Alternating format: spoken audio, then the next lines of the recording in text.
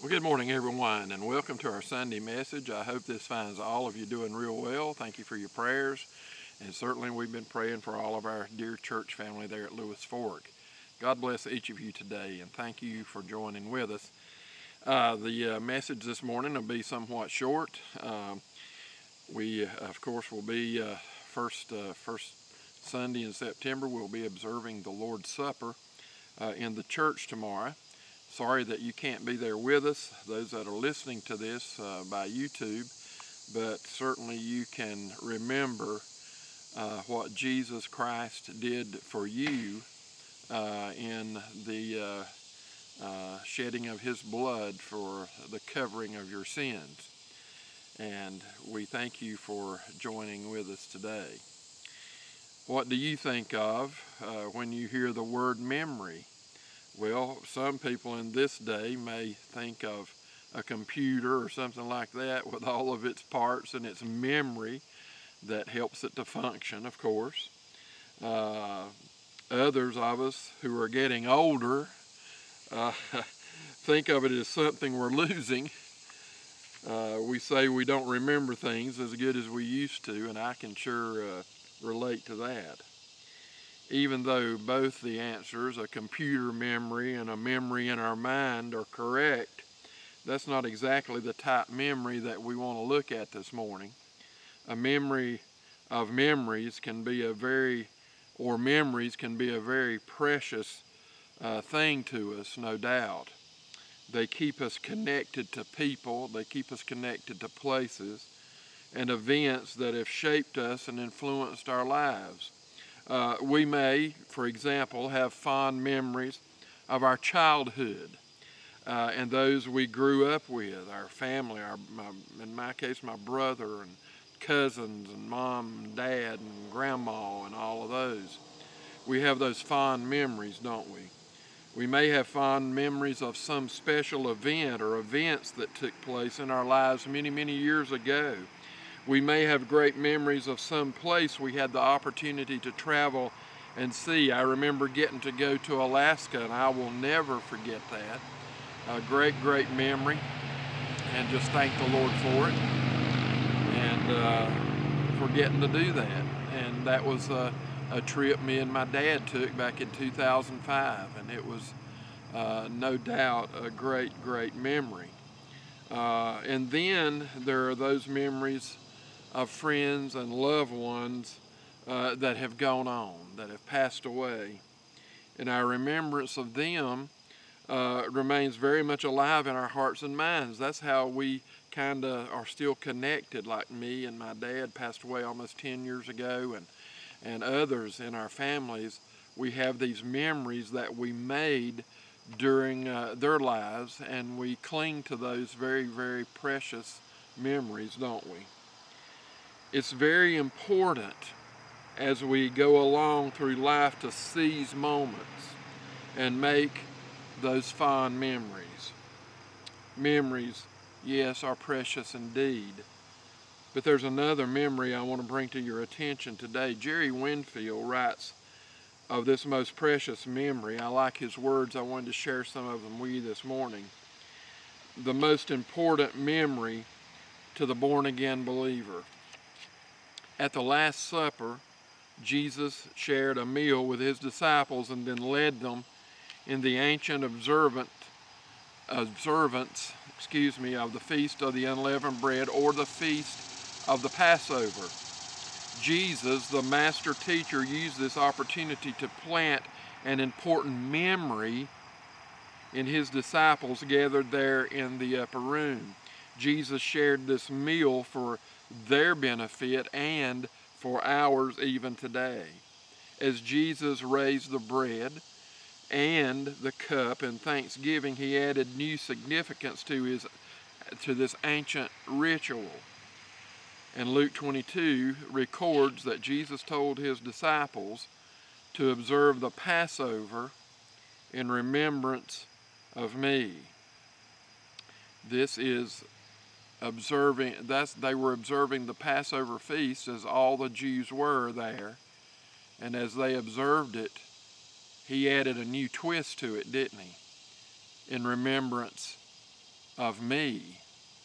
Not so much anymore the remembrance of the Egyptian bondage and the freedom of it and the blood on the lamb's blood on the doorpost, but now he's saying, do this in remembrance of me. Let's look at what the scripture says in Luke chapter 22. We're going to pick up with verse 14 and read a few verses there. It says, and when the hour was come, he sat down and the 12 apostles with him. And he said unto them, with desire I have desired to eat this Passover with you before I suffer. For I say unto you, I will not any more eat thereof until it be fulfilled in the kingdom of God. And he took the cup and gave thanks, and said, take this, and divide it among yourselves. For I say unto you, I will not drink of the fruit of the vine until the kingdom of God shall come. And he took the bread and gave thanks, and brake it, and gave unto them, saying, this is my body, which is given for you. This do in remembrance of me. Likewise also the cup after supper, saying, this cup is the New Testament, the new covenant, the new promise. And where is that new promise? In my blood, in his blood, which is what? Shed for you. Winfield goes on to say this, Jesus took an old symbol and filled it with new meaning. The meaning of Jesus' words and actions is rooted in his command to do what? To remember. As today's disciples, as today's believers, we observe the Lord's Supper in remembrance of Christ. Some congregations refer to this ordinance as the memorial service, or the memorial supper. I've heard it called that, to highlight the significance of Christ's atoning work on the cross and to call believers to remember his sacrificial death. Others call it communion to highlight the believer's intimacy with Christ. I like that one. I usually call it communion. Whatever we call this observance, one thing is clear. It is a time to remember. It's a time to remember his death. It's a time to remember his suffering. Why? Well, it has historical significance to it. The Feast of Unleavened Bread is the historical background for the establishment of the Lord's Supper. In Exodus chapter 12, it presents the final chapter in God's miraculous rescue of Israel from slavery in Egypt. We all know the story. The plague of judgment of the firstborn. For the angel of death to pass over a household, a family had to put blood from a sacrificial lamb on the doorframe of their house and eat the Passover meal as the Lord had prescribed. This lamb and the meal of unleavened bread became the abiding symbol of Israel's deliverance from bondage. Orthodox Jews still do it today. As Jesus' disciples watched Jesus and listened to his words this Passover, they would have understood the historical significance of his actions.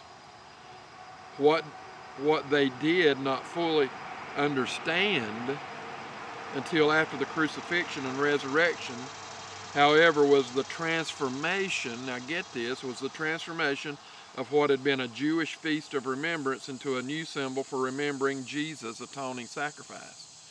So you see, the Passover, in which the Jews had always celebrated in the reasoning of putting the lamb's blood on the doorpost, was a preview of what Jesus Christ would do on the cross.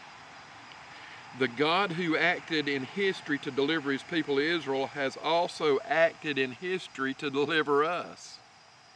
The elements used in the supper are not the real body and blood of Jesus, but are powerful symbols that cause us to remember that Jesus really did suffer and die in a real historical time and place.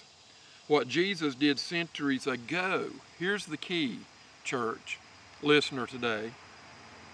What Jesus did centuries ago impacts my life and your life and my eternity and your eternity as well. It also has a redemptive significance. We should remember the supper's redemptive significance. When John the Baptist saw Jesus approaching, he cried out, "Look!" What did he call him? The Lamb of God. What was prescribed for the Jews to kill and to put the blood on the lintel and the doorpost? A lamb. What did he say? The Lamb of God who takes away the sin of the world, who takes away judgment, just as the sacrificial lamb at the Passover, when the death angel was coming across to kill all the firstborn of the Egyptians, would have happened to the Jews as well, but their faith in that lamb's blood, because God said to do this very thing, that was their saving grace, wasn't it? He says, "Look, the Lamb of God who takes away the sin of the world." John clearly established the reason for Jesus coming as the fulfillment of what the Passover lamb had already foreshadowed. That's what we're saying. In Exodus 12, the lamb was sacrificed for the deliverance of one family, the Jews, Jacob's family. At the cross, the Lamb of God was sacrificed to deliver, praise God, the whole world from the power and penalty of sin. The Passover lamb served as the substitute for the firstborn of Israel, but Jesus was our substitute at Calvary. Without the death of the lamb and the spreading of its blood, the children of Israel would have suffered the same judgment of God as the Egyptians did. Without the shedding of the blood of Jesus and his substitutionary death, we would have no hope of salvation. People have many ideas about who Jesus is and why he came to earth. Jesus said himself that he came to seek and to save that which was lost. When we gather around the Lord's table, or how we do it here at the church, the elements speak to us of his sacrifice, his substitution, and our salvation. We celebrate our redemption in remembrance of him. The Lord's Supper presents the powerful message of the gospel. What a perfect time to give people an opportunity to receive the salvation purchased at the cross. Those who respond will remember that the symbols of the Lord's table spoke to them of their need and Christ's provisions. How about you today, if you've stumbled on this video?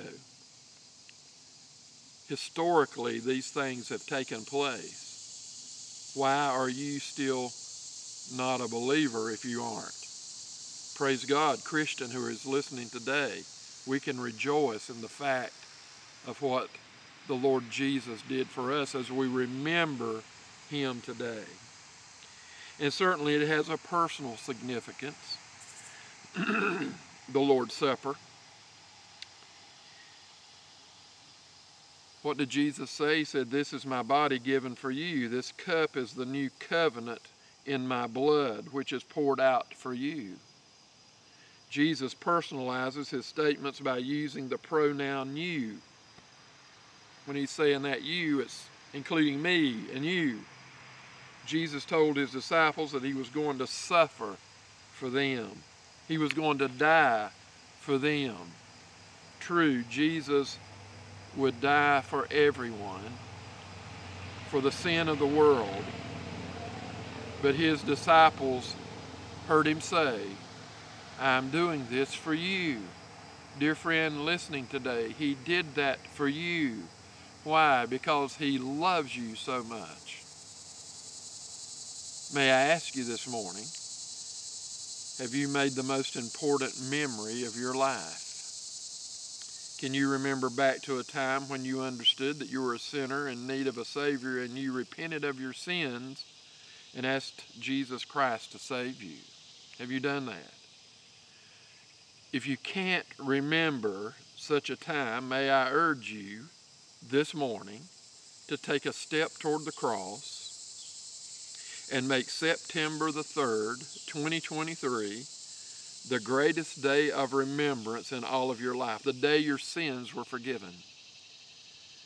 Do you want to make a memory that will matter through eternity? Friend, if you've not made such a memory, I would urge you to receive Christ today before it's everlasting too late.